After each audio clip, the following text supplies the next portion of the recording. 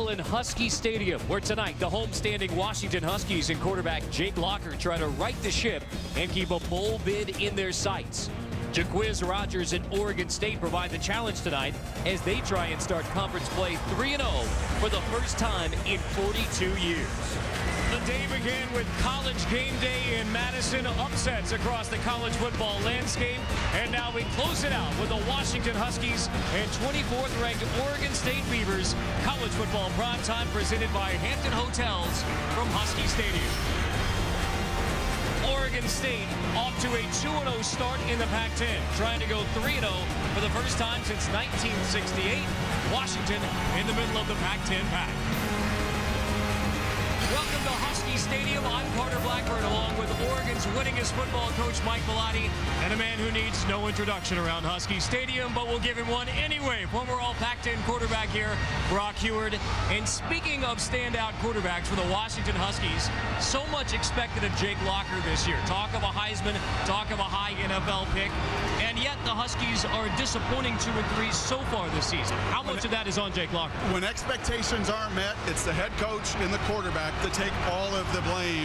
And around here, 2-3 not good enough in a year where the Huskies were expected to go to the Rose Bowl. But I'll say one thing about Jake Locker. He will not point fingers. Through all the ups and downs of 5 years in his career, and here this season, he's never blamed anybody else, and that's why he's still the leader of this ship. Well, Mike, Jake Locker has dealt with a deep thigh bruise, which the question now is, how much does that affect Jake Locker's ability to run the football? Well, he didn't get a chance to practice with the team officially until Thursday. He was doing individual drills and held him up. They want to make sure he got healthy. But again, with a reconfigured offensive line, I'm not sure how much they're going to run him or design run plays for him tonight. Oregon State has dominated this matchup of late. 4 straight wins in the Huskies' house. Now, how much bite do the Dogs have tonight?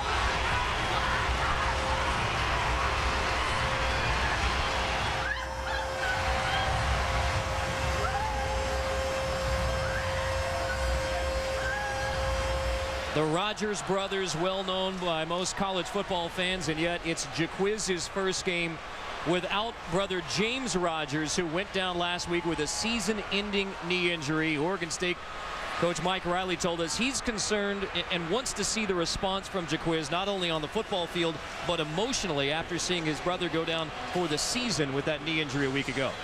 Well, you know, Jacquizz is the heart and soul of this football team. His running really fuels that the Oregon State offense. And the reality is he's faster this year. He's improved. He ran track or worked out with the track people in the spring, and it shows on the field. And 159 yards and 2 touchdowns against the Huskies last season in Corvallis.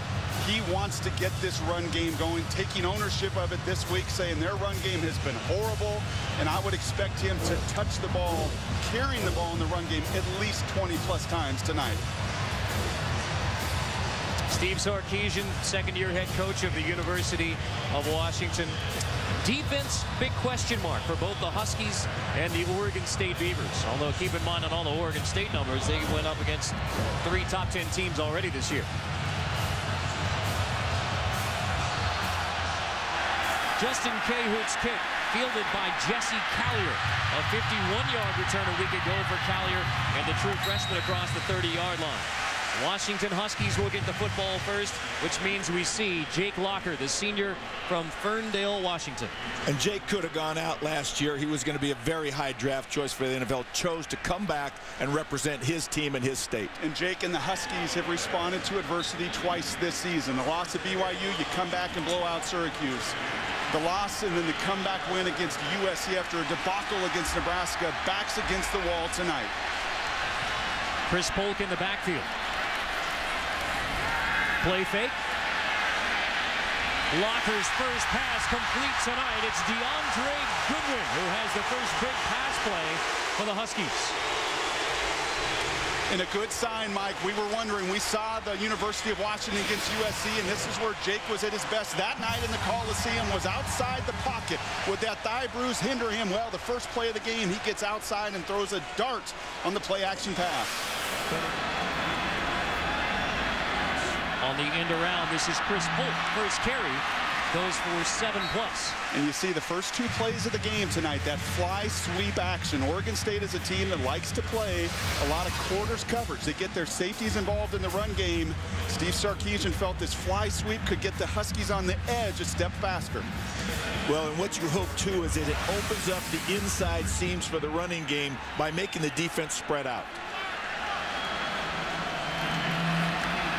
On 2nd and 13, Polk out of the backfield. Nice block on the edge. Springs Polk for a Husky first down inside the 25.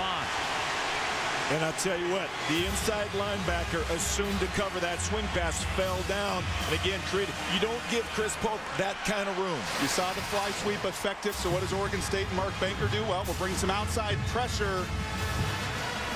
Better call by Sarkisian to get the block outside and get Polk onto the green grass where he is so successful. You give him space to run, and he can make plays. Play fake, Locker to throw on first down. Now he's going to tuck it. More room to run for Jake Locker. He goes scrambling for a pickup of about 7. We've talked about a lot of mobile quarterbacks, but Jake Locker is as dangerous as any. Again, on that type of situation, when it's a pass, an obvious pass, but the quarterback can break, contain, and run. And give some credit to the boundary corner here, Brandon Harden, 6'2", 215. That's not an easy play right there. He squares up, his shoulders stay square. Doesn't give Jake any right or left. It makes a very solid tackle into the boundary. Already 20 rushing yards for Locker. He had only 6 a week ago in a loss to Arizona State. Chris Polk picks up another University of Washington first down. The Huskies moving the football in the ground game. One of the complaints around the community is at 5.5 yards a carry, why not more Chris Polk? And Steve Sarkisian and Doug Nussmeier said to us yesterday, hey, listen, we've dialed up a lot of zone read. The opportunity for him to get a ton of carries, but the defense has taken him away. More designed runs, the toss sweep, the inside zone. Expect to see that tonight for Chris Polk. Those are what we call hard calls. You're determining as an offense now who carries the ball and not letting the defense determine your fate. First time in the red zone, Huskies turned it over on a Locker fumble. Back inside the Beaver 20. Locker on the roll to the end zone. Caught for a Washington touchdown.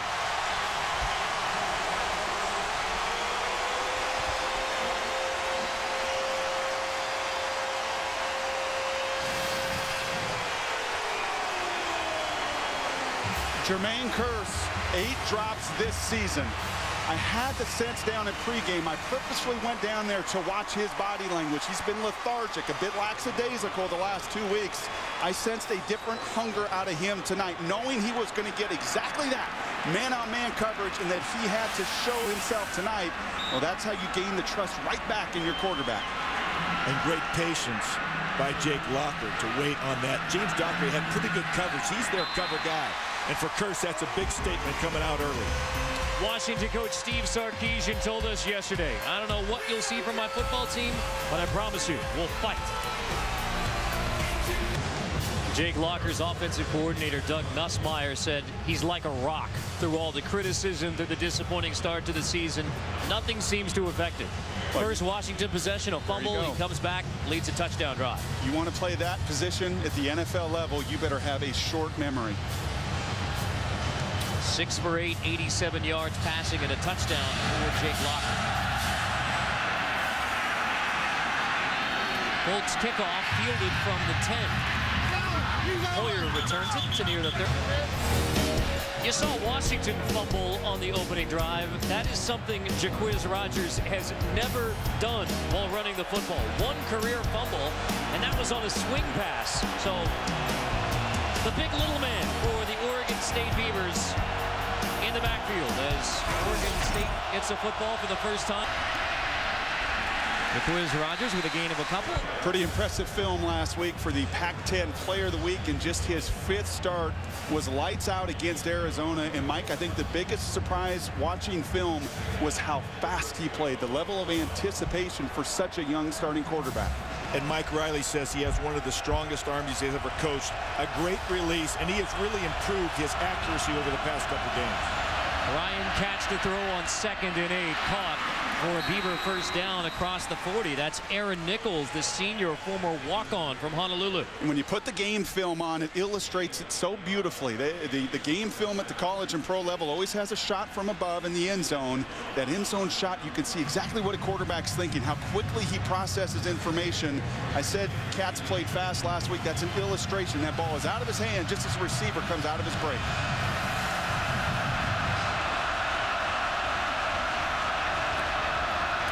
Jaquiz Rogers stood up and dropped at the line of scrimmage. It's Desmond Trufant leading the way along with Victor Ayewa. Take a look at our impact players when the Beavers have the football. And it all starts with Jaquiz Rogers. I said before, he's the heart and soul of this offense. He's also a great blocker and a great receiver out of the backfield, as you just saw. After that, Joe Halahuni for them is the leading receiver, most touchdown receptions. Tonight he's going to play H-back and tight end. And defensively for Washington, really their only playmaker this season, leading the Pac-10 in tackles. You'll see number 40, Mason Foster, sideline to sideline. Cats on 2nd and 11, nearly, and it is intercepted. Off the hands of Ayewa into Desmond Trufant's hands. Just the 2nd turnover of the season by Oregon State.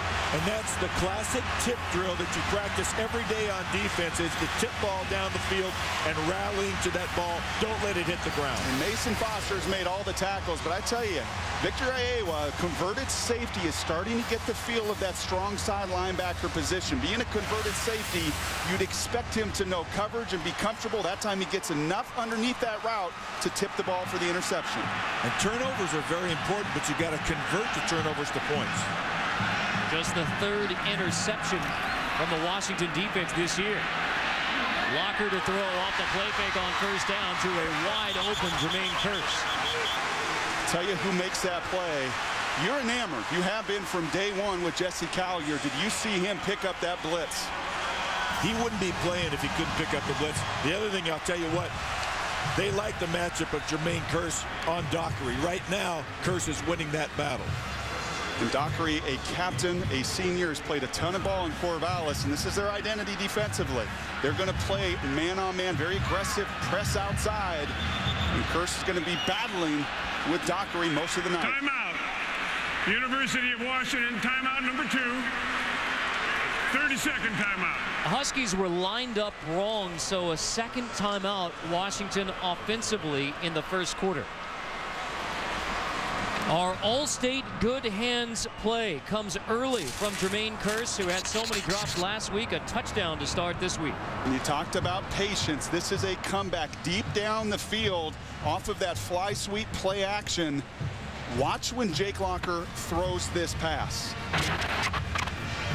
I say trust, because he is not out of his break. Jermaine Kearse with Dockery is not out of his break. He's right there at the mesh point when Locker releases and lets go of that pass. Notice, too, that they looked back over his inside shoulder and then did the swim technique to separate from the corner. Could be the All-State good hands fighting play of the game. Play action on first down. Locker to throw, incomplete. Here's a flag in the backfield. Intended for Collier. One thing that Jake still has to learn is he can't throw everything hard. He had to put touch on that ball, although he did get hit as he released it. Roughing the passer. This is now our 7th stadium and game we have done this year. We've done some pretty high-profile games. By far, the most pro scouts out here tonight. A half dozen or more teams. Personal foul, roughing the passer on the defense, number 96. Penalties enforced half the distance to the goal, automatic first down. Stephen Paya, a top prospect, and that's way late. The ball is gone already. There's no need for that. And Locker may be struggling this season, but these pro scouts, trust me, are taking notice of his play. From inside the 15, Collier picks up a couple. You know, we said a couple times, Locker fumbled it the first time down. He ran into a teammate, DeAndre Goodwin. That was what caused the fumble. But again, the response, a touchdown, and now into the red zone again. What is it about Collier you like so much? I just think he's a complete player. He can run the fly sweep. He can run the power up inside. He can pick up the blitz and block. And he's also a great receiver out of the backfield. How unique for a true freshman to handle that load as well. Out of Downey, California, Warren High School. The state of California in rushing last year. There's the fly sweep. There's Collier turning the corner. Near another Husky first down. Tell you what, that was great pursuit. I thought he had a chance to score. The safeties for Oregon State made that play to keep him out of the end zone.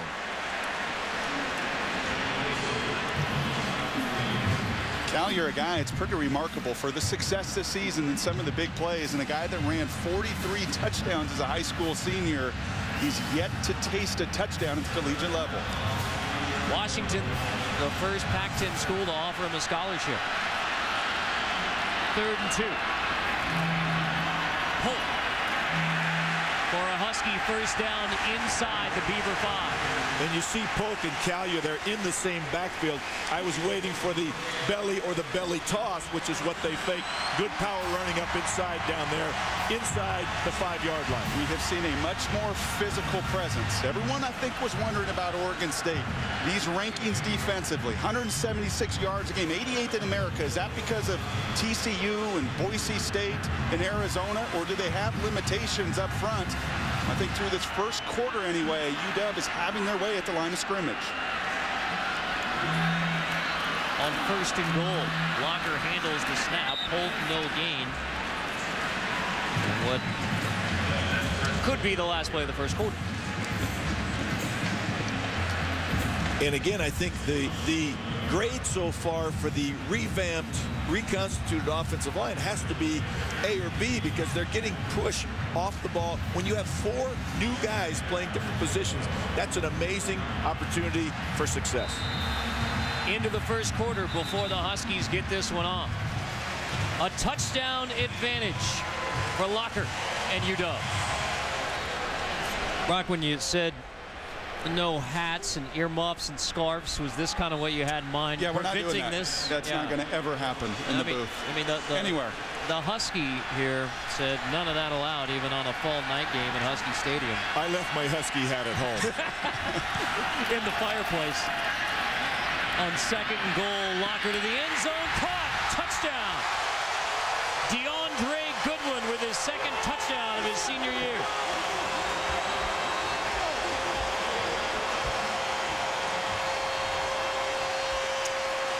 It's the same exact play they ran a week ago on a 4th and 2 situation against Arizona State. You have all that fly sweep action. Look at the eyes looking in at the backfield. And when you give green grass with no safeties there and Goodwin all that room to roam, that's a pretty easy throw for a quarterback to execute. A lot of mileage out of the fly sweep fake. And again, Jake Locker buying time for the guy to come open. They're doing a great job. The one thing I don't like, they've already burned timeouts, 2 of them in the first quarter.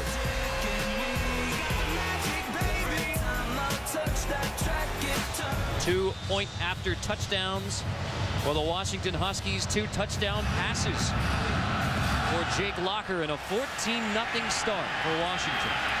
Jordan Boyer fields that near the 12 and now cuts it back. He has room to run. Boyer lowers the shoulder pads across the 40. Nate Williams finally makes the stop.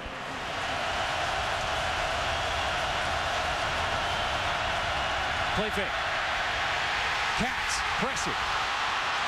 Tucks and scrambles for an Oregon State first down. Big hit by Iowa after the first down run from Ryan Katz. Something that the Beavers have not had in their offense, a quarterback who can tuck it and run. And he has positive yardage this year so far, and I believe he'll end the season with it. The first time for a Beaver quarterback in quite a while. Look at Jaquiz Rogers right there on Mason Foster, the leading tackler in the Pac-10. And what an X factor. As Carter said, Oregon State not known for running quarterbacks. Big 3rd down conversion. Had a number of those a week ago down in Arizona. First time in 13 years they've had a quarterback at this point in positive rushing yards. Rogers dropped by Victor Iowa, who is making the plays today from his strong side linebacker spot for the Huskies.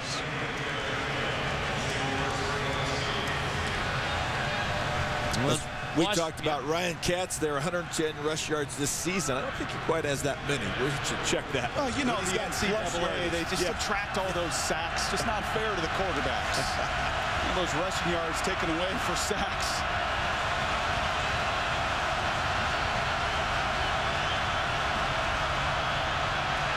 Katz on second down takes the hit, completes the pass anyway. Talia Crichton drills Katz as he releases the football. Great patience. You know, Brock, you talked about Mike Riley and his concern about Quiz and his brother being out. It wasn't just about Quiz. It was about the entire Beaver team because, you know, one time they played without James Rogers before, but now he is definitely out for the rest of this season. They are on their own.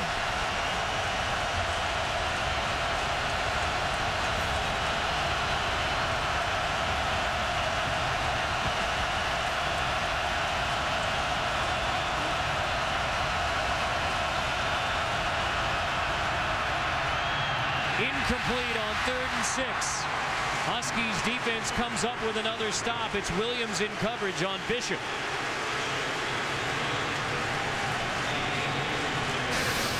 A little collision in the route that time, and again, as you see this right here, boom, gets bumped. They could have called that, but the pass may have been uncatchable.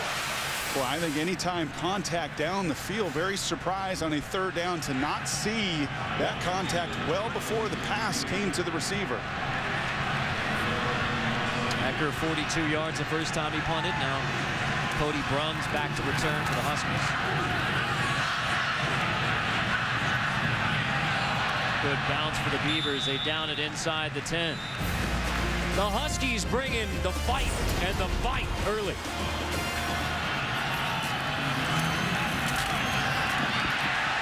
More positive yards in the ground game on 1st down. It's interesting to watch this because Washington has taken a page out of the Oregon State offensive playbook. They're running the fly sweep almost every single play to create the edge pressure for the defense, but it's opening up the inside seams. You also see them doing a great job on Paya. Again, he's had difficulty getting off the blocks. He's getting chipped or double teamed or single blocked effectively. It's a guy that Steve Sarkisian said destroyed them last year, disrupting anything they wanted to do. That pass was tipped and incomplete. And you alluded to some of the touch a little bit earlier. And when you're throwing, especially to those backs, Jermaine Kearse, your receivers, they can live with that. But a freshman back, and there's a critical 3rd down conversion last week against Arizona State. It was a dart a little bit behind Callie. With those backs, you'd like to see just a little bit more finesse. Cameron Collins tips that pass incomplete, forcing 3rd and 3.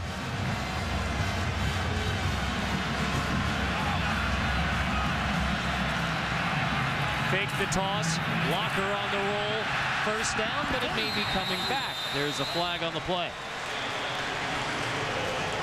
Somebody got tackled there. That was a holding penalty, obviously. And again, it's against the defense because they didn't let the back get out. Explain that a little bit. Well, they have to allow, if you hold a receiver, that's holding. And again, if he's at the line of scrimmage or past it, you cannot hold. Holding on the defense. 10-yard penalty added on to the end of the run. 1st down. Actually, a pretty smart play by Gabe Miller, because if he doesn't do that, then he's got to make a choice between tackling Jake or letting the back get downfield. He also wipes out his own pursuit. Everyone was wondering, Jake Locker, as he alluded to in our open, coach, did not take any of the team reps Monday, Tuesday, Wednesday. Took some of them on Thursday. That thigh bruise and the bleeding in that thigh slowly getting better throughout the week. Been effective outside the pocket with his legs tonight. Sarkisian and Doug Nussmeier still calling those design runs for Locker. On play action, the pocket breaks down. Incomplete pass intended for Polk. Had a chance for a big play, and again, Jake a little bit off balance, but gave the guy a chance to catch it. It's just hard when you don't expect the ball. You're watching the quarterback run, and your eyes sort of drift sometimes. And better push by Oregon State. There was a throw earlier in the game. I said it's not always about the sacks and the hits. When you make those quarterbacks move and they can't find a safe spot in the pocket, it gives your defense, especially like that case where you just rushed for, gives them a chance on the back end. And that's the new Jake Locker. I would have liked to have seen him run the ball in the past. I think he's more dangerous in that way. Play action on second down. Locker rolling outside the pocket, flinging downfield, complete for DeAndre Goodwin. He is really at his best when he runs to his left. It's rather remarkable. He is a talented athlete. That's not easy to do. There are many quarterbacks in America at the collegiate level. When you're on a full sprint to your left, but the technique, you see him square his shoulders so beautifully, and by fundamentally being correct in the athleticism to boot, he can throw accurately running to his left. And Washington continue to pick on the best cover corner, James Dockery, for Oregon State. Huskies back into Beaver territory at the 45. Fake the fly sweep. Locker down the seam. Caught. Touchdown. Jermaine Kearse, second touchdown grab of the day.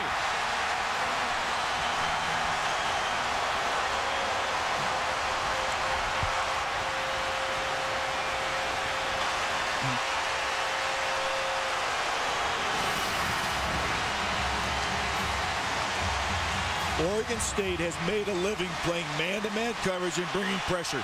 Tonight they're getting beat because of that man-to-man coverage. And probably the best throw of the season for Jake Locker.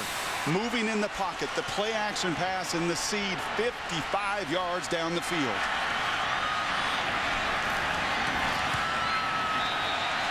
Now you see why the expectations were so high for the Washington Huskies in 2010. This is the Jake Locker and the UW Huskies they expected.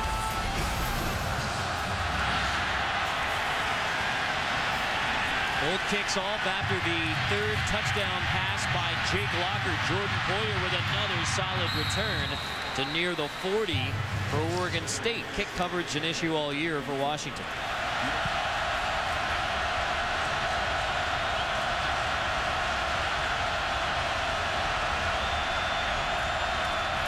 Snap. Katz handles it on first down, looking long for Wheaton. Off his hands, incomplete. Marcus Wheaton was behind the defense. And again, they were hoping Marcus Wheaton would take up the slack for the loss of James Rogers. He actually has better yards per carry, better yards per touch and reception, and a longer punt return. But here, this could have been a turning point for the Beavers. Unfortunately, no catch. And once again, I love the call. You talked about momentum. How do you change momentum? Well, you can do it with a big play and a beautiful throw by Katz. Wheaton's got to find a way to bring that in. In Wheaton's defense, he did have a sore knee and missed some practice time this week.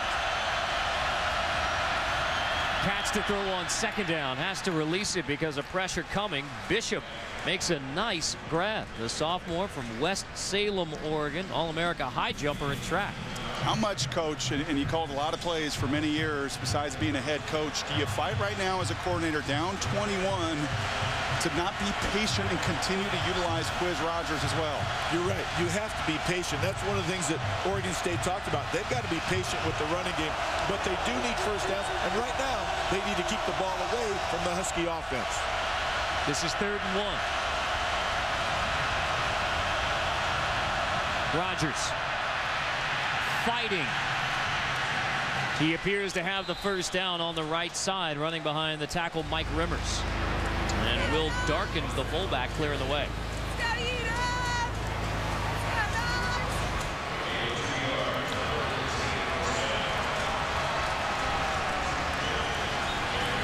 That shows you exactly what the defense deals with when you try to find Jacquizz Rodgers on 3rd and 1. You literally can't even see him. You can't. I swear he hides behind and underneath, runs under armpits of defensive players.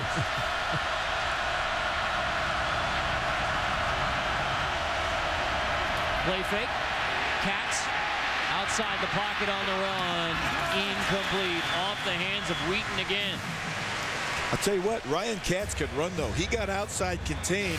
The Huskies had the leverage on him. He outran them to the sideline. Actually threw a great pass on the run. Got to make that catch. You talked about the swelling on the knee this week. No reps for Wheaton. They didn't know whether he could go tonight, and right now these 2 plays, very, very rusty. You know, he made those catches last week, though. Had 7 catches for 113 yards in the game. And look at Mike Riley encouraging him. That's Mike Riley in perfect essence as a coach. Never panicking, but strong encouragement to catch the ball. Catch complete to the sideline near another Beaver first down. Back and forth. We'll keep an eye on that one on the bottom line. Sports Center is next. Jacquizz Rodgers picks up another Oregon State first down. Halohuni frees Jacquizz Rodgers.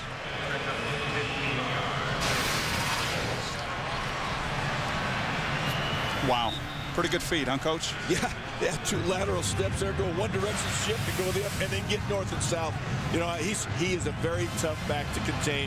That's why they love him too. He is the heart and soul. We talked about it. It makes this offense go. I saw the pro scouts down on the field before the game. He may be 5'6", but every pro personnel guy will tell you how powerful. Look at the lower half, the calves, thighs, the hamstring, very powerful in the legs. Rodgers right through the middle again for a Beaver first down. Talked about the size, Brock. In the age now of Ray Rice, Maurice Jones-Drew, does it matter for the future for Jacquizz Rodgers that he's 5'6", 5'7"? I think in this day and age in the NFL where it's running back by committee, where you don't need that workhorse at 220 pounds, where so many teams utilize running back for different skill sets, there will be a place for him in the NFL, no doubt about it. And I like the patience. You talked about that earlier. Back-to-back plays, feed the workhorse. Jacquizz Rodgers again on first down. Bouncing away from the Husky defense to pick up more positive yards to the 5. You know, and again, kudos to the Oregon State offensive line, because both Johnson and Linecal were beat up this week and did not practice a lot themselves. So again, they're doing the job up front to allow Quiz to do his thing. Just look at the feet, like a tap dancer. And that's a free safety, the 3rd leading tackler in the Pac-10, Nate Williams, that he runs right through. Quick, you will, during the course of a game, run out of adjectives to describe his lateral movements and how talented he is. You see the first down line at the 1. Cats will tuck it, scramble for an Oregon State touchdown. And give Joe Halohuni credit here. He sustains the block down the field. Once again, Katz's elusiveness and his speed makes a difference on the field. With everything that Oregon State has been through this season and the road they've been on, you knew they were going to respond to adversity. Again, you talk about the feet of Jacquizz Rodgers. Well, Ryan Katz showed last week, really impressed his coaching staff with his playmaking ability and his athleticism. They're a great example of it as he scores a touchdown for the Beavers. Justin Cahoot missed 2 PATs last week. This one is good. A Cats touchdown run. Beavers on the board.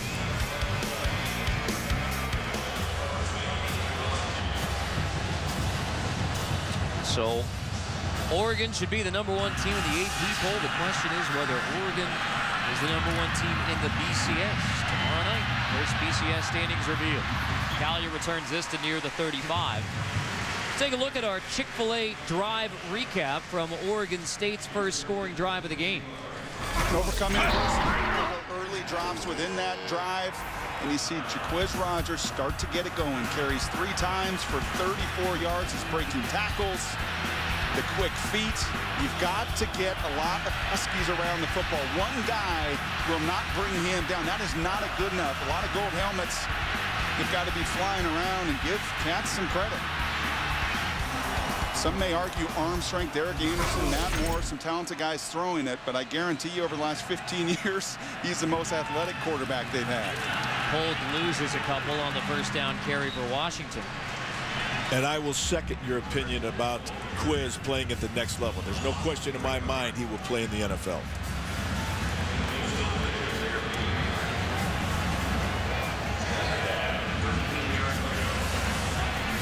That's not a good sign as you see Chris Polk, and he's had a bit of an ankle this season that's limited some of his work and otherwise, and he hobbles to the sideline. That means more workload for Collier.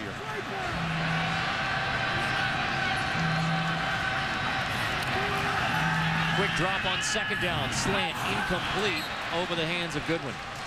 Interesting by the defense that time. Their defensive tackles and defensive ends were way outside. They were daring them to run up the middle in that situation.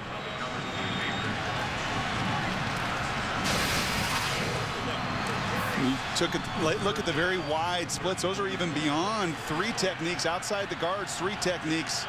Very, very wide splits. I wonder if that's a response to so much of that fly sweep. So 3rd and 18. Locker's pass is intercepted.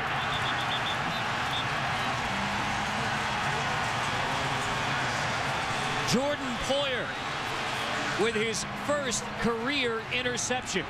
Jordan Poyer has tremendous football instincts, and again, he plays corner, he returns kicks. He's a quarterback in high school, but he's just so instinctive to get to that football, to read the receiver's route, and beat him back to the ball. When you're throwing into the boundary, as Locker did there, you cannot afford to be late on a comeback. It's one thing on a sprint out in the red zone, everything in front of you. It's quite another when you're throwing to that short boundary. You throw that a little bit late, and Poyer a tremendous break. And the momentum and the noise of the crowd go hand in hand. 2 Washington turnovers, a Locker fumble, and now a Locker interception. Play fake. Katz screen to Rogers. Flag on the play. Mike, what did you say about momentum and those Oregon State? It's almost like you have a familiarity with the way that the Oregon State Beavers can fight back. Well, it's also just college football. Again, I think young men tend to get either too excited or too down. That's a 15-yarder against the Huskies. And again, a great play, a great hustle by the defensive lineman to get out there and catch Squiz in the open field. You see it right here, the screen. And again, Cameron Ellis, no, excuse me, that's Tom Amu. And again, right there, no question about how he got him down. That's 330 pounds. You love the effort from your D tackle. You see those linemen get out, you follow them, you chase it down. And a little 5'7" running back, you got to do the best you can to avoid that headgear. And Oregon State has flipped the momentum of this game tonight. A dominant 21-0 start for the Huskies. But the Beavers fight back. Rogers right through the middle of the Washington defense for a gain of 8.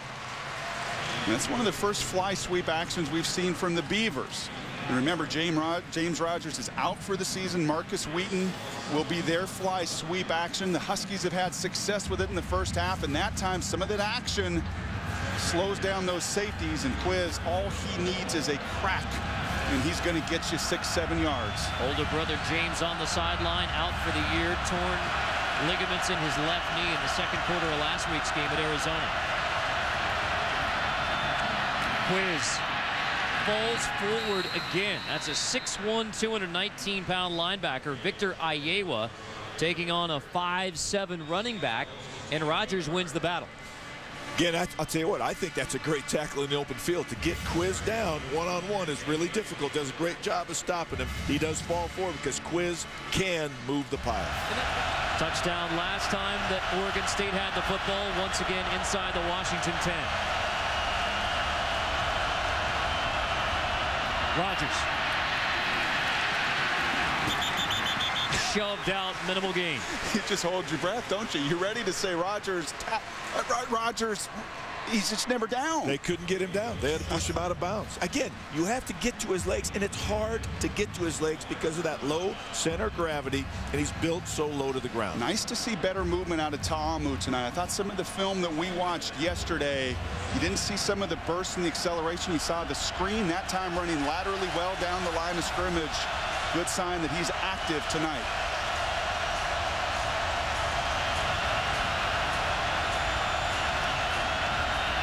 Rogers, cut back, touchdown, Oregon State. And Jaquiz Rogers does some barking of his own. He was just too quick for the entire Husky defense on this play. Everybody gets going one direction. He cuts back. And again, you can watch just the inability to tackle him in space. And that's an unblocked defender. That's Victor Aiyewa on the backside. Your job. Don't lose contain on that backside. You lose him. At his size, within that pile, you must be so disciplined. And Victor Aiyewa, one step and you're beaten. But it's a threat of the inside zone that makes them peek inside and want to stop the inside play. And they don't understand how quick Quiz can be to change direction. University of Washington 21-0 lead, and yet as Mike predicted, Oregon State fighting back to make this a touchdown game at the half. A tale of two quarters, and you saw Washington come out fast. Oregon State responds, and Jaquiz Rogers really got it going in the second quarter. Now we send you to the studio for the Wendy's halftime report. Welcome back to College Football Primetime, presented by Hampton Hotels, late night from Husky Stadium in Seattle. I'm Carter Blackburn with former Oregon head coach Mike Bellotti and former Washington quarterback Brock Huard. And on a day full of upsets in college football, another top 25 team in trouble, and it was 24th ranked Oregon State getting in an early hole, 21-0, but Mike, those Beavers can fight back on you. They can, but the first quarter was all Washington. It was the Jake Locker to Jermaine Kearse show with a little bit of Chris Polk thrown in for good measure. But the reality was that Jake was on fire, got outside the pocket where he's best, and completed key passes. And give Oregon State credit. They did not panic.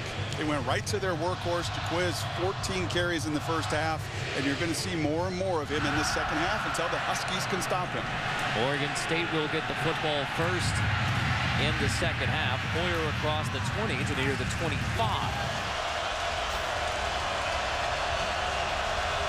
First and 10 for Oregon State from the 24. Play fake to Rogers on first down. Katz complete. Aaron Nichols all the way into Husky territory on the first play from scrimmage of the third quarter. So look at the difference between the first 20 minutes of the first half and the last 10 minutes. I mean, almost completely opposite. And at 21-0, it was really Ryan Katz's legs on a couple third down conversions that breathe some life into this offense. And then when you can run it, it sets up all your play action passes you saw right out of the tunnel. Wheaton on first down, room to run, shoved out near the 35. Again, Oregon State caught Washington there with nobody on the slot receiver. They covered the outside guy. The safety was off 15 yards. That's an easy throw and catch for a key first down. One of the things, too, is Oregon State, as we talked about, too, they're looking for Marcus Wheaton to step up and replace James Rogers. He's certainly trying to do it despite missing to practice time this week. James Rogers out for the year with torn ligaments in his left knee, expected to gain a medical red shirt and come back for another year with the Beavers.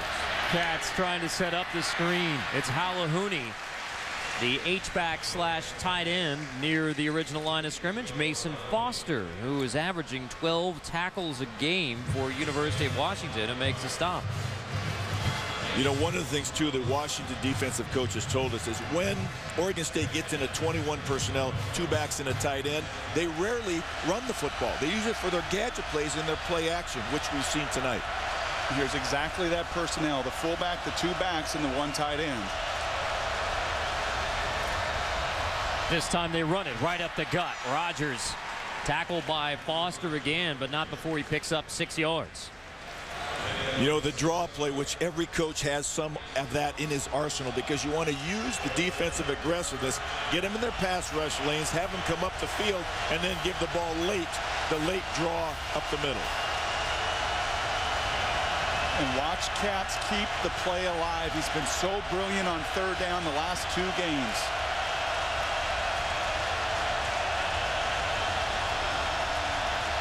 Pressure. Katz releases early, but it's caught by guess who? Jaquiz Rogers on the wheel out of the backfield. And Rogers showing the versatility of his game. Washington's going to bring a blitz. You got locked in, player on player, mano-a-mano. That's Mason Foster, your best defensive player. Can't keep up with Quiz on the wheel.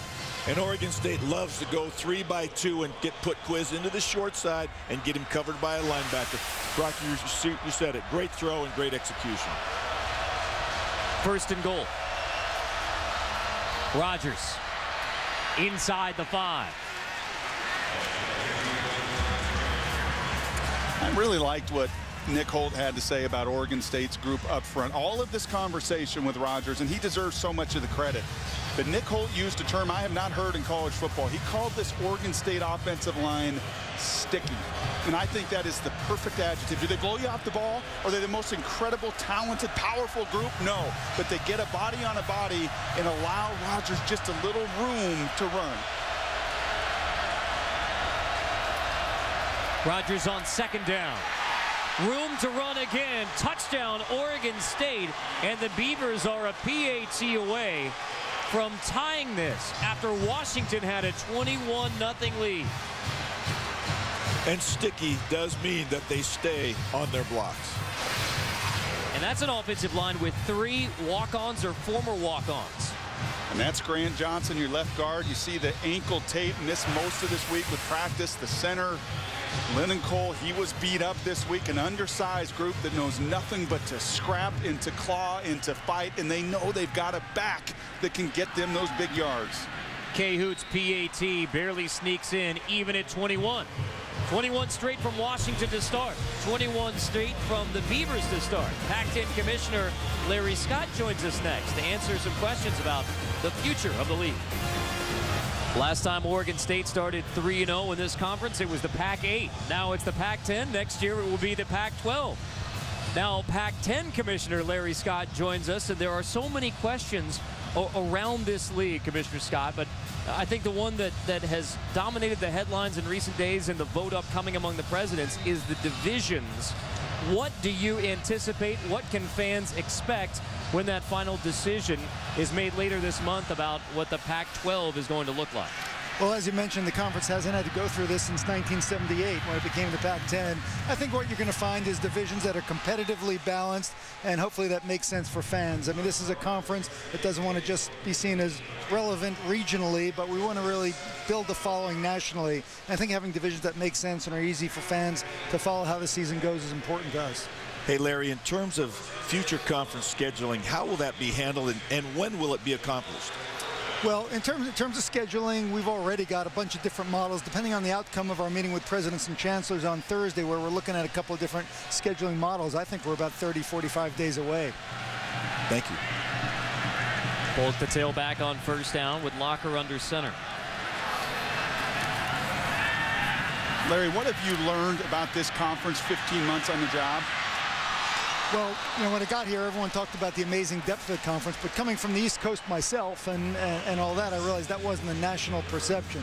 So just being out here and just seeing how the conference beats itself up week in, week out, and to see how that now is starting to be appreciated nationally, where the conference is seen as one of the ones with the greatest depth, is really, really gratifying, because I think there was a perception gap between the reality and how it was perceived, and I think that's starting to change. We talk about the league going from Pac-8 to Pac-10 to Pac-12. There are so many headlines about a Pac-16, however many numbers we're going to be at the end of that. What is the goal of expanding the Pac-10 to the Pac-12 next year as Washington takes time out here?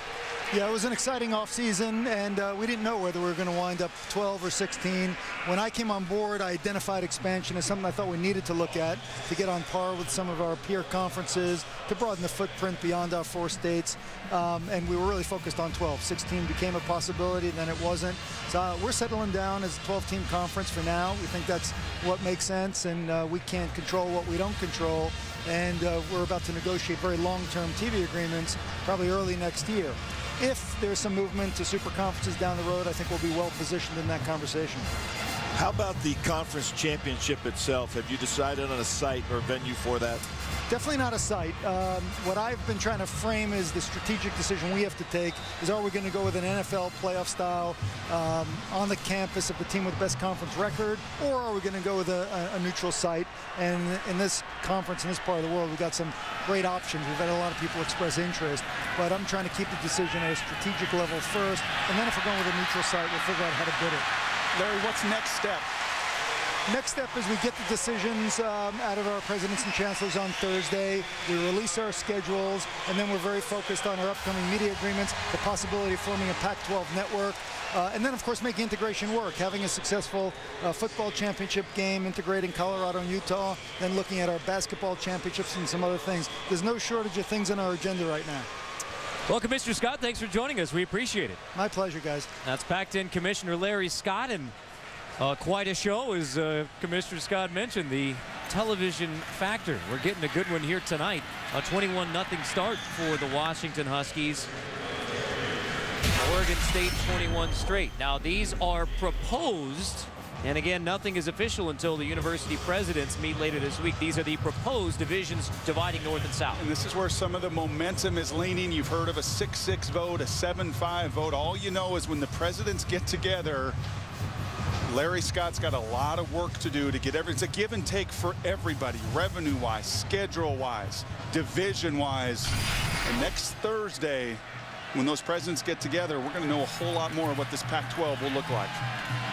Lockers pass complete to Kearse. Now, Mike, you were an athletic director at University of Oregon. You've been through these types of meetings and discussions before. What do you think about the way that the North-South division breaks up? Well, I'll tell you what, it's a brave new world, and the reality is the first thing everybody wants is revenue sharing, because that's the most important thing to sustain athletic programs. But the second thing is equitable competition and opportunity to win the conference. And I'm sure some teams are not going to be happy, but I don't think there is a way that everybody would be happy with the way you would break it up. And what's most important now, the Huskies get a third down to sustain this drive. Polk hit, battling, fighting near the first down, appears to be just short as Gabe Miller makes the stop. As the momentum has slipped away and is clearly in the corner of the Beavers, I think this is a situation now and a statement of Steve Sarkisian and Doug Nussmeier saying we need a physical element to our football team. Well, here's your chance on 4th and a half a yard. Huskies will go for it for the 12th time on 4th down this year, making Les Miles look conservative. And you talk about a sense of urgency for the program. It's in this down right here. Polk driven back. The Beavers hold. Brennan Olander breaks it up. And Stephen Paya gets a lot of credit, but it's 78. Brennan Olander, the two-time heavyweight state champion, driving that new center. Gray Christine, remember a guard a week ago. They make the move. They implement a true freshman on the right side. They move Christine to center, but he can't hold the point as Olander shows up and makes a play for the Beavers.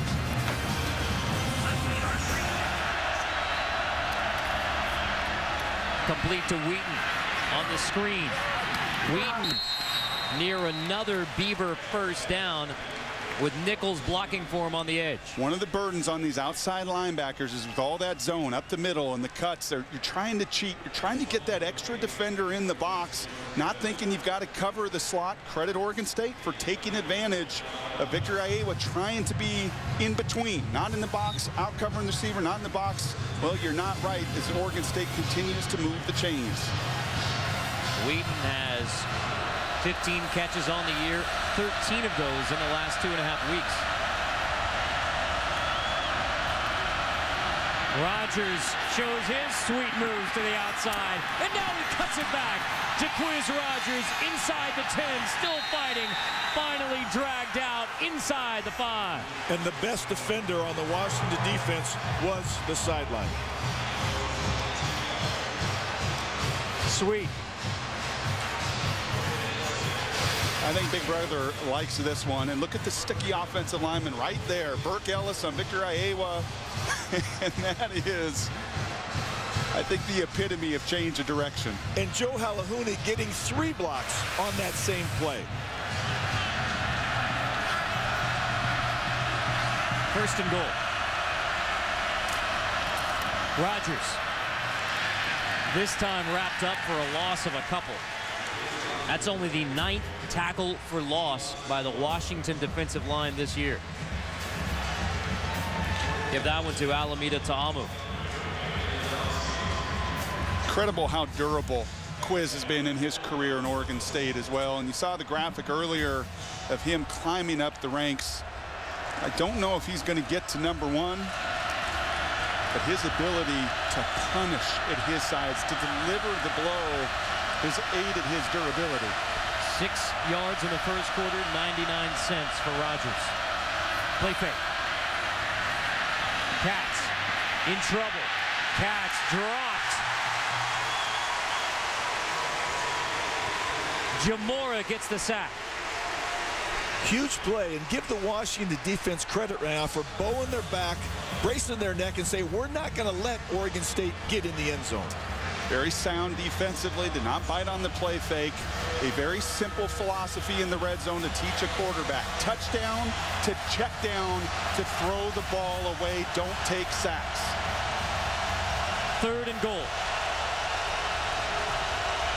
Same formation, 3 receivers to the field, Quiz and a single receiver into the boundary. Katz looks for Rogers. Now he tucks it. And throws. Intercepted. The 3rd interception of the night thrown by the sophomore QB, who had only thrown 1 pick in 5 games before he came to Husky Stadium. And that's the true freshman, one of 14 that is playing right now for the University of Washington, Sean Parker. Excellent job defensively. It's a scramble drill. You've got to lock onto your defender. Sean Parker, the free man at safety. And again, throw the football away. Katz, who was so poised. He did throw an interception a week ago, but 393 passing yards at Arizona, leading Oregon State to the win. The Beavers had only 1 turnover as a team coming into tonight, as that pass incomplete on 1st down. 3 picks, and this is a Husky defense that had only 2 interceptions all year before tonight, now 3. It looked as if Katz did not even see the safety. He was zoned in so much on the receiver, beating the man covering him. He didn't see the free safety coming over. On the other hand, I'll tell you what, James Dockery has stepped it up here in the 2nd half. Very tight coverage, knocked that ball away, responding to the challenge that was thrown at him in the 1st half. Locker completes to Jordan Polk on what will likely be the last play of the 3rd quarter. Well, Brock told us at the half it was a tale of 2 quarters. Huskies jumping out to an early 21-0 lead. Oregon State has scored 21 straight to even it at the end of the 3rd. The question remains, who controls the 4th?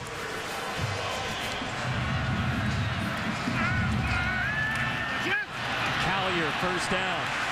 Well, last week it was a loss to Arizona State. The week before it was a close win against USC. Steve Sarkisian said he was inspired. The Any Given Sunday speech from Al Pacino. Football, like life, is a game of inches. Now go fight for those inches. That's what he told his football team. Here it is, another tight game, 4th quarter. They did it against USC. They didn't do it on this field a week ago against the Sun Devils.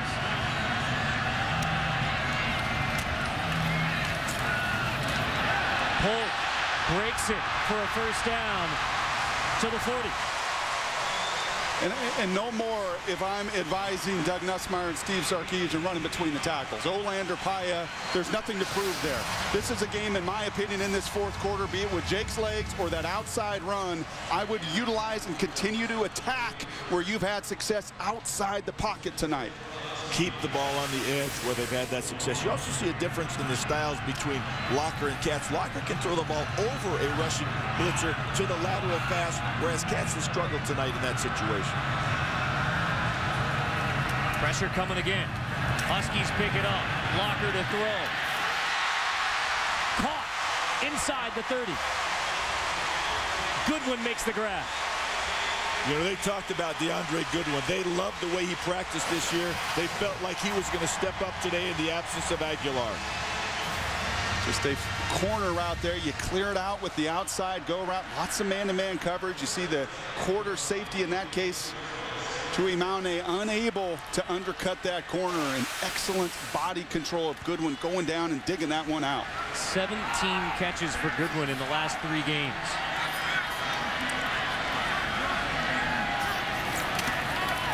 Play action on first down. Locker avoids the pressure, but tripped from behind and dropped. Keith Pankey with the sack. Again, better than throwing it away late. Hang on to the football. You don't like to give up the yardage, but you don't want to turn the ball over down here. And that's Schaefer. It's amazing how wide these ends are playing tonight for Oregon State. It was the strategy that Arizona State employed a week ago. Before we take this next step, just look at the edge. Look at how wide Gabe Miller is a defensive end down here.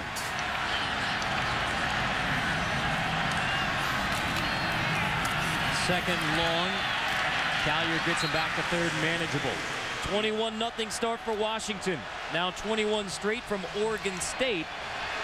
But the Huskies driving. 3rd and 7 inside the Beaver 25. One-on-one coverage outside, no safety over the top. Long drop for Locker. Pressured and sacked again. And I think, unfortunately, they tried to keep the tight end in protection. I think he got beat on the backside. Roberson gets the sack. See it right here, yeah. The tight end stepped down inside like he thought he had help in the backfield, left Jake, and totally hung him out to dry. And you could see Jake's face there on the sack, looking to his tight end, Chris Isbicki. Who are you blocking on that play? Fulton for 45. Washington did fake one last week. No good. Still tied at 21. 8:49 to go. Beaver ball.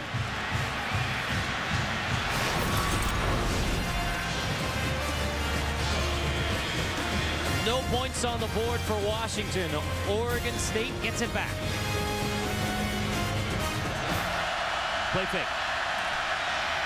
Ryan Katz completing. First down for the Beavers. Not a lot of doubt on that throw. That was a bullet. That was a decisive moment. He put the ball on the money. Aaron Nichols makes the grab.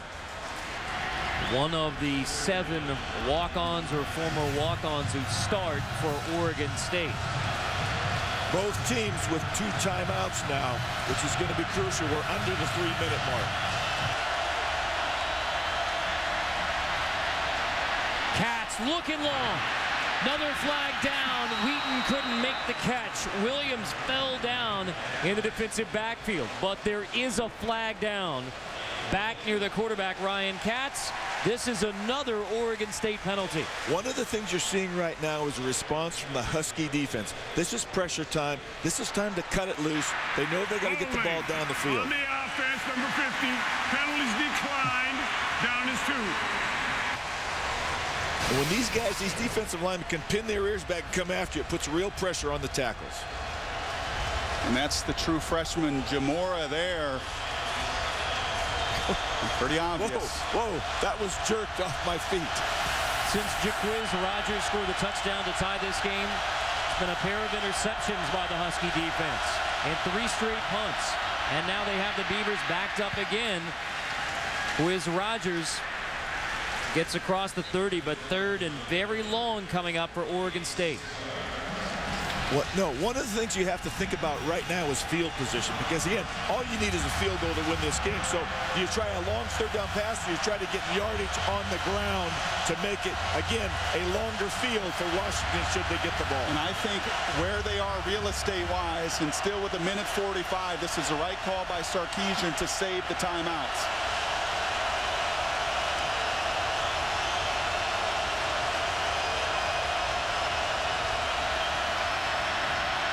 Ryan Katz on the draw to the 35. Foster makes the stop. Now you should be calling a timeout, as I believe Washington has, which is a great use of that. Because one of the things you want to do is not score too early and don't give the Beavers any time at the end. Timeout, Huskies, 1 remaining. The 12th man down the road, up by 5 at Quest Field.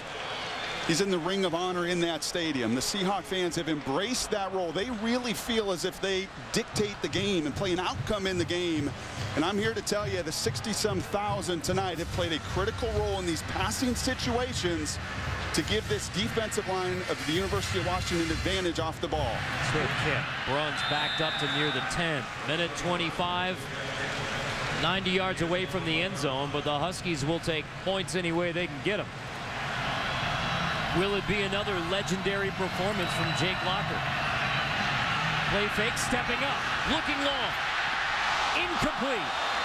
On Goodwin's hands, and he couldn't come up with it. Brandon Harden in coverage. What did Steve say to us yesterday? Inches? We just can't make those plays at the end. They didn't make them against Arizona State. I think this is inches. You see the double move. Goodwin's got a step and a half. Ball's thrown perfectly. Short arms it. Yeah, it looked as if he lost the ball somehow. I think he lost his footing as he tried to slide and adjust to the ball. And again, very difficult. That's the toughest thing for a receiver when the ball's thrown through the outside shoulder. Can't throw that one any better. Washington led this game 21-0, then gave up 21 straight. A chance at a game-winning drive here. Chris Polk setting up third down with the clock ticking. And Oregon State not taking a timeout here. Well, Oregon State is actually in great field position because right now, without the football, why don't you they want the timeout? They want the game to run out because right now they feel like again that they're going to win in overtime. I disagree with that call. When you've got an opponent inside their own 20-yard line on a third down that has struggled as badly as Washington has here in the second half, I really think for special teams' sake and otherwise, and where you are on the field, you've got to take that timeout. Can Washington convert on 3rd and 4? Locker keeps it this time, bounces outside, first down and more, and he steps out of bounds at the 35, stopping the clock with 24 seconds to go. And had he known that play was coming, sure, you look wise to not call the timeout, but I don't think you can play to, well, we could give up a big play. I think you've got to set the mindset of I'm calling timeout, and we're going to make the stop and get the football back. Mark it at the 36. Eric Polk, already a game-winning kick earlier this year, 2 weeks ago against USC. Locker trying to give him a chance to beat Oregon State tonight. From the 36, Locker is going to tuck it and run again. This time dragged down. I will tell you that both coaches right now are playing for overtime. Washington has a timeout, and now Sarkisian takes it with 12 seconds. All right, Mike, 12 seconds. You don't have any timeouts. You're looking for a field goal opportunity here. What you're going to try to do is throw a pass, a long pass, to put yourself in field goal position, get up and spike the ball. Long pass completed will stop the clock with the first down. Get up and spike the ball, run your kicking team on the field, and kick the winning field goal with no time left. 2nd and 7 with an eye on the clock. The punt, the toss. Kearse drops it. 10 seconds showing on the clock. 3rd down coming. 10 seconds is still enough time, correct me if I'm wrong, Coach, to get a 20-yard gain. The clock will stop with the first down and immediately spike it. Be very, very close with just 10 seconds. It will be very close because, again, if you throw the ball down the field enough to get into field goal range, and what should happen in this case is Oregon State should interfere or knock down receivers. They should not allow anything down the field because a penalty is only 15 yards for pass interference. Washington needs to at least get into the Beaver 40. Handing to Polk. Short of the first down, and guess what? Now, actually, I would call timeout if I were Oregon State, and I would try to block the punt. Oh, no. Game's over. Regulation. Game's over. Sorry, they didn't even get it. So, 21 straight to start for the Washington Huskies. Oregon State responds with 21 straight. And that doesn't determine it. So we are headed to overtime now between Oregon State and Washington. Brock, you said it. Oregon, I mean, overtime, that favors the home team. So Washington's the home team. How big of an advantage you think that home atmosphere is once we go to OT? You would think it would favor because of the noise we've heard tonight and the disruption it has made. Yet the way both of these offenses could not make plays in this 4th quarter, I really don't know if there's a clear momentum advantage one way or the other. Unlike professional football, no matter what happens here, Washington will get a chance. Quiz Rogers inside the 20-yard line. So This is not a sudden victory situation. Each team will get one possession from the 25-yard line till the winner is decided. No game clock, no play clock. Each team has one timeout.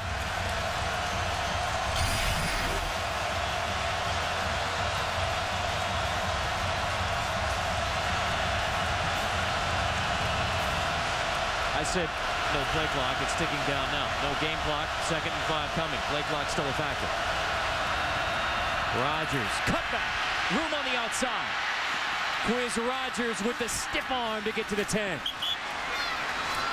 The jump cut. I think that's the most apt description of what he does. He's moving full speed, and you'll see this again right here. Watch him now. Takes it, goes to the outside, boom, and now he's off to the races. He's not finished yet. Boom, cut back. I'm not let guys tackle me. Got to take another guy. I'm going to take the team with me into the end zone. And if the Huskies can somehow get a stop here, put a little asterisk by Desmond Trufant and his ability in the open field to leverage the sideline and not give up the touchdown run. That's a season-high 26 attempts for Quiz Rodgers. A 27, but no gain. You know, if this does come down to field goals, Justin Cahoot, by his own coach's admission, is in a slump mentally, and he's just not making great contact. But they didn't practice him more. They didn't make him kick a lot. They actually said, just relax, do a couple things, focus on striking the ball well. Cahoot missed a 25-yard chip shot at Boise. Last week missed 2 PATs.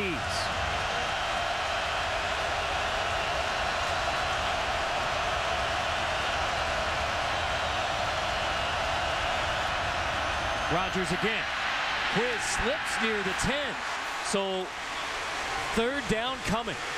And Oregon State doing exactly what I would have done if I'm an offensive coordinator. Quiz Rodgers is my best player. My young quarterbacks turned the ball over 3 times tonight. Give some real credit to this University of Washington run defense. 1 yard on those first 2 run plays of this possession.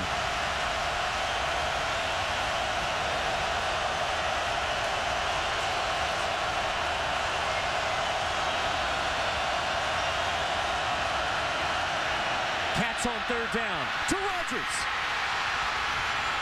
Is he in? Yes. Touchdown, Oregon State. Cats to Jacquizz Rodgers. We talked about it. I don't think people understand how good a receiver he is. He doesn't have great range because of his size, but he has great hands and the ability to make the catch. And this ball is zipped in there. It is a hummer. You see it, boom. I mean, it's right there. He catches it and again gets into the end zone. And the coaching point is when Mason Foster has his back to you. A linebacker is showing you his numbers. That savvy play of a quarterback and a running back being on the same page. You throw that back shoulder, he can't stop it. Cahoot missed 2 point-after-touchdown kicks a week ago. This one's good. And Washington will have to score a touchdown in the bottom of the 1st overtime. Pressure, sense of urgency, it all comes together right here in overtime. You called this out earlier. Oregon State loves to get in a 3, get the trips away from Jacquizz Rodgers. Leave him all of that turf so he can be a playmaker. They get into this 3-trip set, leaving him in a one-on-one on the linebacker. Really well designed, well conceived, and as I said, the play is really quarterback, running back being on the same page, and the ability to throw a back shoulder wheel route to a 5'7" running back. 28 straight now for Oregon State. Washington needs a touchdown now. Locker rolling, throwing. Complete on the sideline to DeAndre Goodwin, inbounds. And remember, this is all 4-down territory now for Oregon State. They have to score a touchdown. For the Huskies. Excuse me, for the Huskies, yes. for both teams, recognize it's 4-down territory. It was 21 straight to start for Washington. Now 28 straight for Oregon State to take the overtime lead. Fly sweep, handoff, Jordan Polk stops short of the 1st down. And here comes 3rd. But as you said, 4-down territory. Huskies need to get in the end zone. They do. So again, it's interesting too. Jordan Polk is one of the fastest Huskies. Again, not very tall, but he gets a lot of pressure on the edge on that fly sweep.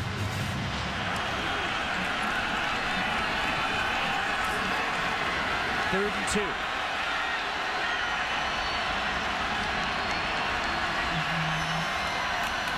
Locker to throw on 3rd and 2. It is caught for a Husky touchdown. Kearse makes the grab.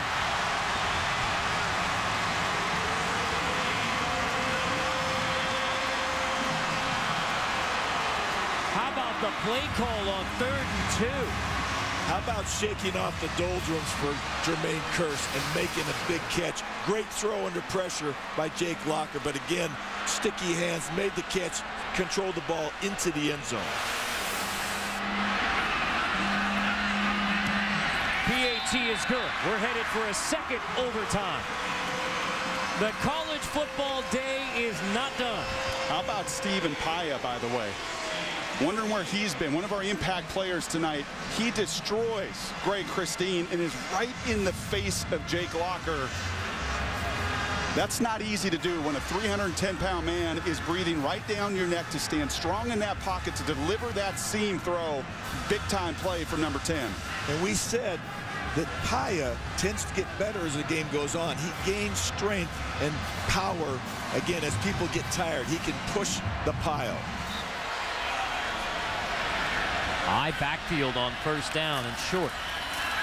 Polk straight ahead behind the block from Sylvester. Still fighting, leaning.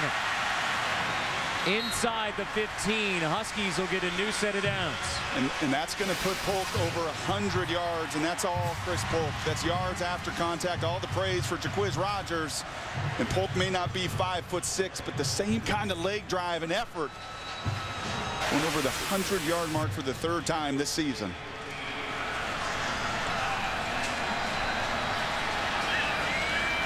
First and 10 inside the 15.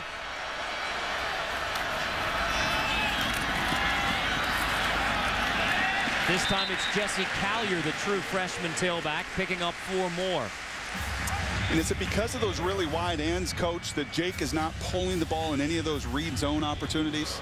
Yeah, and I think they're very content right now to probe that interior, just to continue to pound it at the middle of that line. And I think one of the things they want to make a statement about, we talked about that physical presence at the line of scrimmage.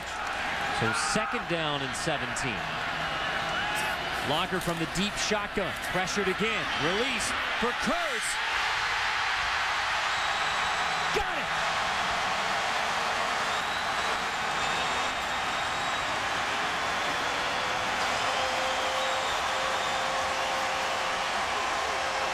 Locker to Kearse again, and a redemption game for Jermaine Kearse. After the drops last week, helped Arizona State beat the Huskies on this field. Back-to-back drives, Jake has stood right in the center of that pocket and felt the pressure coming and thrown an accurate ball down the field. Eric Foltz, PAT, makes this a 7-point Washington lead. Going to see Kearse leverage-wise at the advantage. Just that one little step. Freezes Brandon Harden, and that's a quarterback and his receiver, his go-to receiver, Mike, being once again on the same page. Great throw, and again, you love that route down there because, again, if the corner takes inside position, all you have to do is put that ball up over the top. Jake did a great job, and again, Jermaine Kearse coming through big time. You love being on that hash. One of the distinct differences between this game and the pro game, when you're on that hash and have that whole field to work with, gives you a lot of margin for error on that throw. Put air on it, let your guy go get it and make a play. 5 touchdown passes for Jake Locker tonight, 4 of them to Jermaine Kearse. Oregon State football now from the 25.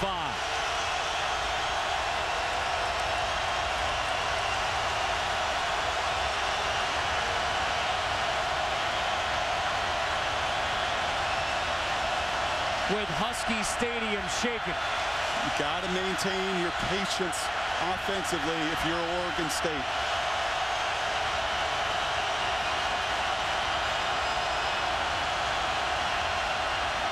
Jaquiz Rogers. Mason Foster waiting for him. Gain of only 2. The Huskies talked about needing to win 1st down, and there's no more important time than right now when you're up by a touchdown in overtime. Bottom of the 2nd overtime. Both teams touchdowns. That's well played, isn't it? That's like guarding the guy in basketball, almost looking at the belt buckle. Don't be deceived by his feet. Don't buy into his jump stops. Be confident in your tackling abilities. Well done, Mason Foster. On 2nd and 8. Katz rolls, sack behind the 30.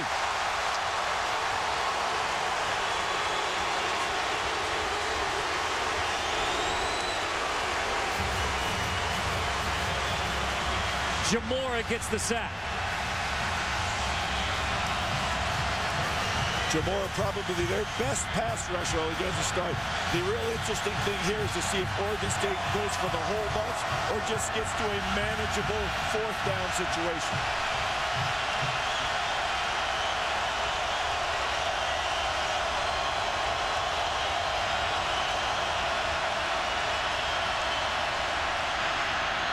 Catch, pass, caught. First down, Beavers inside the 15. Jordan Bishop hauls it in. Jordan Bishop is an athlete. He's a track guy. He can leap. He can track the ball. And this is a very, very nice pass thrown into that dead zone that both teams talked about wanting to exploit behind the linebackers.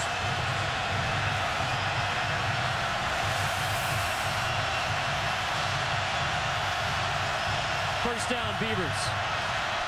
Rogers running right. Tries the cutback. It's Foster there again. Minimal gain. How much emotion does this crowd have? We're going to find out because it keeps getting tested here tonight. A critical game for Washington's bowl chances. Oregon State trying to go to 3-0 in conference play for the first time since 1968.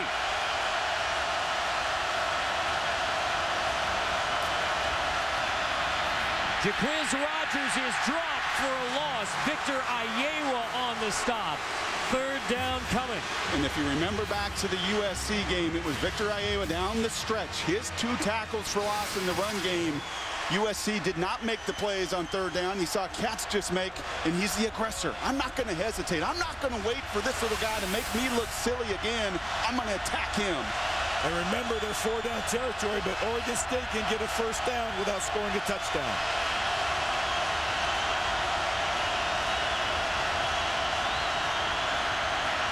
Katz throwing on 3rd down, converting again. It's Wheaton who makes the grab right near the sticks. But from this spot, Wheaton appears to be just short. Talked about Jake Locker standing strong in the pocket. The Huskies run a loop. You got Everett Thompson breathing right down your neck. How about the finish? The arm finishes right into the D lineman. Sets up a critical 4th and 1.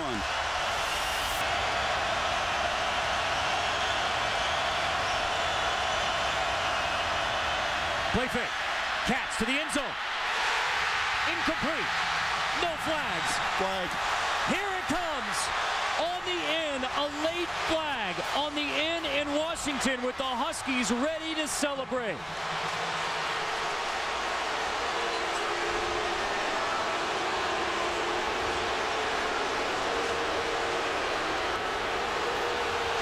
Pass interference on the defense. 1st down, Oregon State.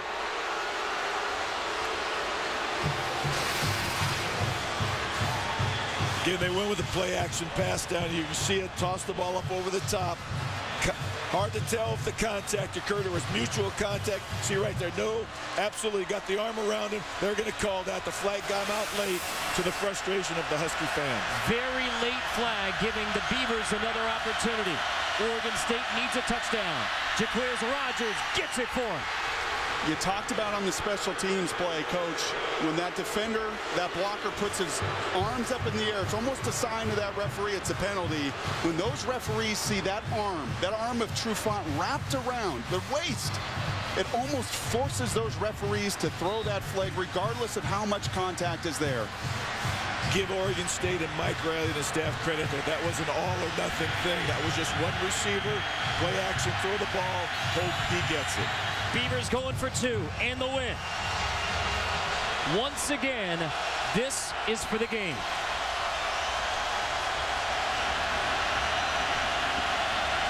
Rogers lined up in the slot.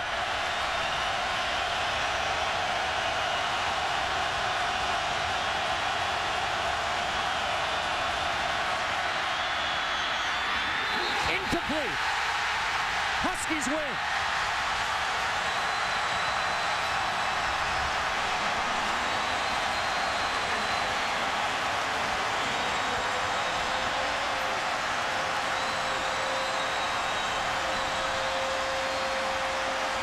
What a game.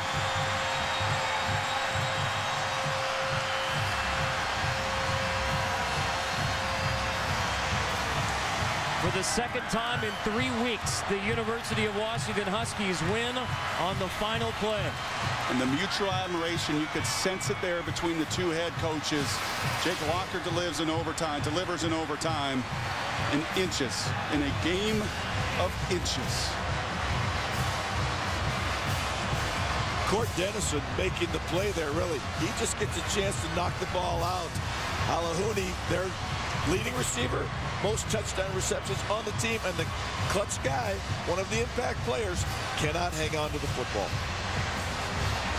Court Dennison, the leader of that Husky defense. And you could see Katz doing the best he could to stare down Dennison, to give him a little bit more room in that window to fit it in. And what a hard-fought game. Larry Scott, you made a good decision to be at this one tonight. Steve Sarkisian, last thing he told us yesterday, I don't know what the end result will be, but we're going to fight this week. Huskies win it in double overtime, 35-34 over Oregon State. Up next, it's SportsCenter. For Brock Huard, Mike Bellotti, and our entire crew, I'm Carter Blackburn. This has been a presentation of ESPN, the worldwide leader in sports.